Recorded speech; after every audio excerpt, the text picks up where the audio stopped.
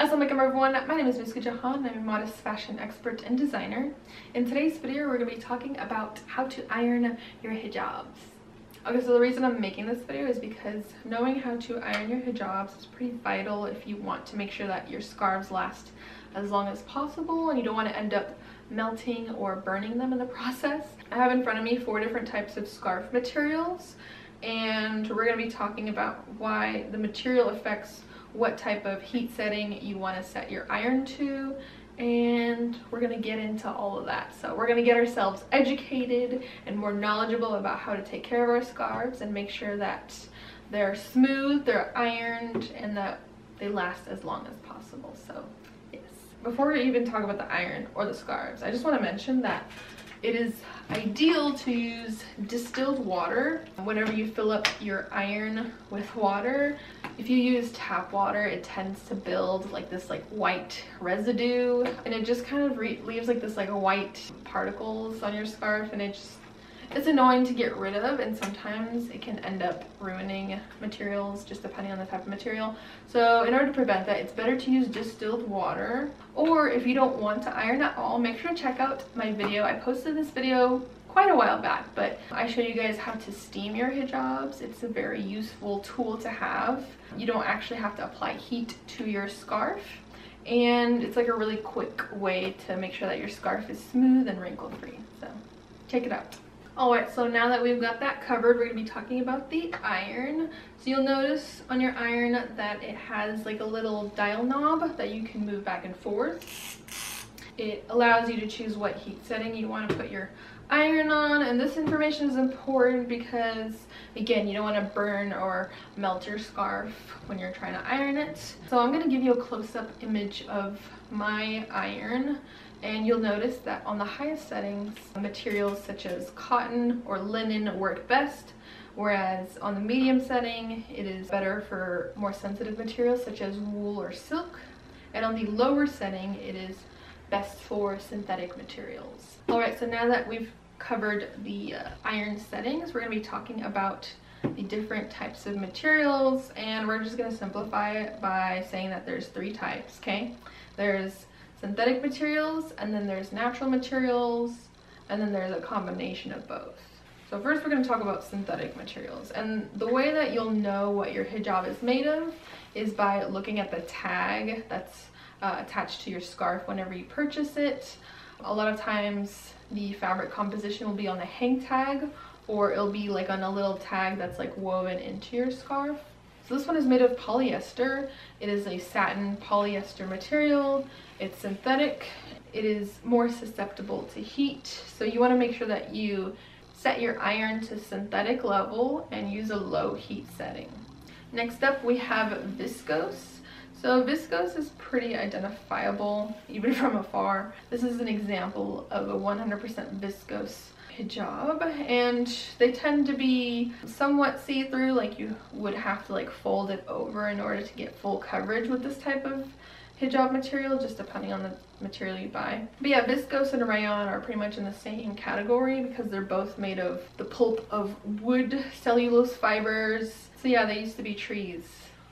With viscose and rayon, I would say that you would treat it almost the same way as you would treat like wool or silk. With a heat setting, like a medium heat setting would be best, because rayon and viscose, like, they're not super sensitive to heat, but like you don't want to apply too much because it will get burnt in the process. Okay, so next up we're going to be talking about another natural material. It is from my first hijab collection, and it comes in a little dust bag, and I just wanted to share that with you guys. My first collection is made of 100% silk.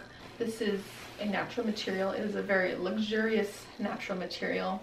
With silk, just because it tends to be on the more pricey side and it is somewhat sensitive, you want to be careful with it, and you want to make sure that you set it to the proper setting on the iron. If you remember, there was actually a silk setting on my iron. I would say that this would be more to like a medium setting, and if you want to be cautious, like if you're working with a hijab that you just don't want to ruin, it's your favorite hijab, or you have no idea what material it's made of, you can always use like a press cloth in order to iron it.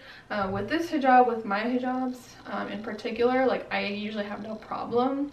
If I just set it to like a medium setting, the one that is labeled on my iron, everything works out fine. I've tested it. But if you don't know what your scarf is made of, it's always better to be on the safe side and just apply a cloth. Like a pressed cloth can be made of like cotton. Like if you have like a t-shirt, you can use like a 100% cotton t-shirt, apply that over your scarf and then just iron on top. That is one good idea. And yeah, just make sure that you don't apply too high of a heat setting, especially if you don't know what it is. You just want to test it out first. You want to just test it out in like a little small corner, just to make sure that it's not like a synthetic material, because even through cotton you could still melt the scarf if the setting was high enough. But with silk and viscose rayon, they work best with like medium settings. Alright, so last but not least, we're going to be talking about combination hijabs. Hijabs that are made with both synthetic and natural fibers. This is a great example. Right here I have this jersey scarf. So jersey just refers to like the way the scarf is woven. I'm not going to get into that today, but a lot of times you'll see hijabs that are made with a combination of both synthetic and natural materials. And with these type of hijabs, like it just depends on what the percentage is. If you find that like, okay, with this hijab right here, I'm guessing it's going to be like 95% cotton and then 5% polyester. That's just a guess. So because of that, I would probably set it on like a medium setting, and that should be good enough just to be on the safe side. And then if you're working with something that's more, had like a higher percentage of synthetic and a little bit less natural material, like let's say this was 90% lycra and 10% cotton, then with that I would want to make sure that I was using probably like one of the lower heat settings to make sure that I didn't end up melting the scarf. So with combination, you do have to know what the balance is of natural versus synthetic, and then you just work with it accordingly. So yes, with that all being said, if you don't know what your scarf is made of, you can always use a press cloth.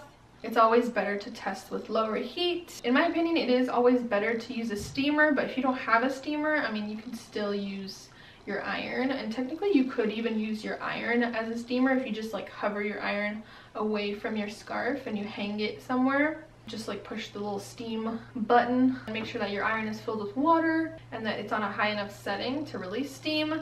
And other than that, that is pretty much gonna sum up this video. Hopefully this was educational and that it gave you some sort of idea on how to iron your scarves, to make sure you take good care of them and that they last as long as possible. And if you learned something, or if you're just having a good time watching this video, please feel free to select that thumbs up button. I would really appreciate it. And yes, that is the end of this video. So I will see you guys next time, and I look forward to seeing what you guys have to say.